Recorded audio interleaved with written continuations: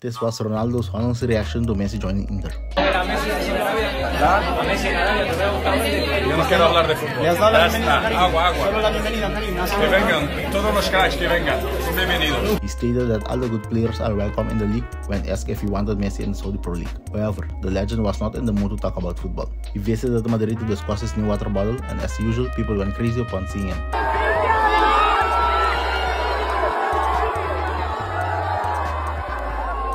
Also, we can see that Griezmann and Koke visited Inter Miami and received shirts with their names on them. Griezmann has long said how he wants to end his career at Inter Miami.